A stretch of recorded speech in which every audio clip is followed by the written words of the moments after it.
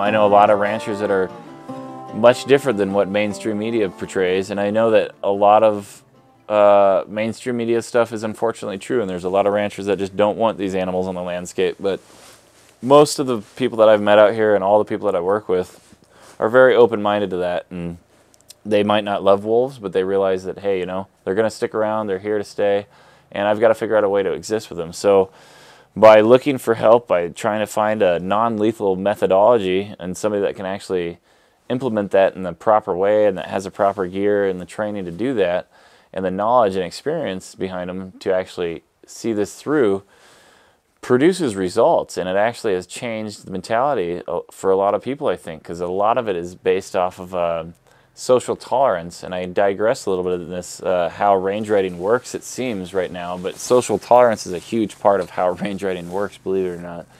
What I'm trying to help do is guide this process away from what I've called in my head and in my notes and diary a range war.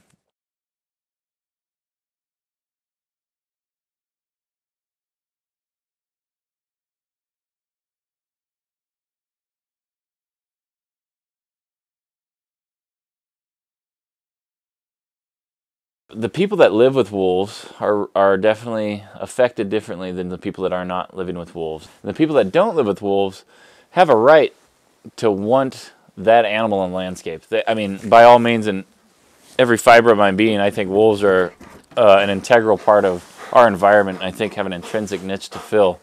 I mean, we get dogs from these guys, and I love these guys, so, you know, go play.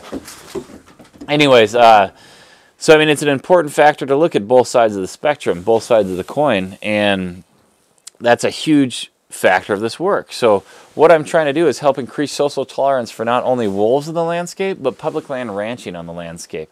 And how we go about doing that the best way is to realize that these two entities are intertwined. They're linked together.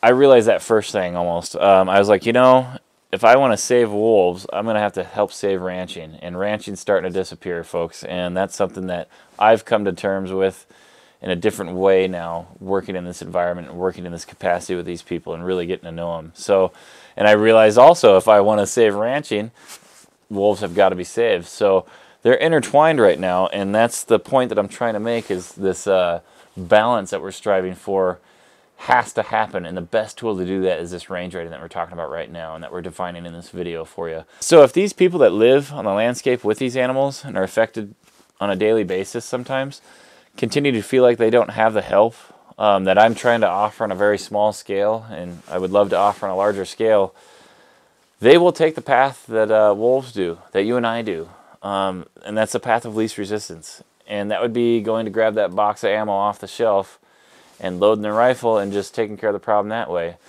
And the problem with that, besides the moral implication that I see, is the fact that you will continue to repeat this cycle. It's going to be a cyclical thing that you just see come up and crop up all the time, because if I kill that wolf, I haven't changed any of the variables except for that one animal.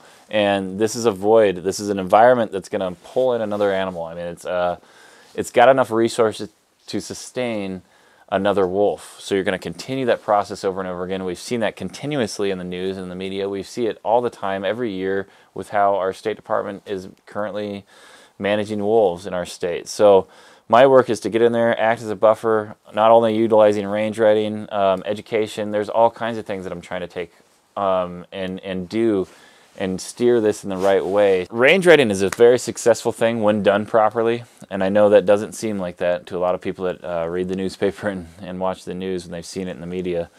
But if you actually apply this in the correct way, and I believe that I found this way by listening to the community, by listening to the wolves, by just being on the ground and listening to my heart and just being out there constantly. I think I've found out that there is a proper way that we can do this. There is a good way to range ride, and when that's done properly, it is a very excellent and very key tool in that toolbox of mine that I was talking about earlier to facilitate a bridge between animals and humans. And that's a big part of my work. A lot of it does deal with range riding. There's house calls, though, that I deal with. There's a lot of things that I do, but I just wanted to clarify a little bit on this range riding. So please, if you feel like this is vibing with you, if this is something that's really kind of not just entertaining, but it's educational, hopefully, too. And it's maybe just a point of connection for you. Please remember to hit that like button. Please, if you want, subscribe. That'll keep you up to date on when we're putting videos out. I know the person behind the camera that I'm looking at right now puts a lot of hard work into this, so big shout out, Star. I appreciate you, love you. But it helps us to know that there's a point to do this. So please connect with us on this, continue, and hopefully that helps you. Thank you.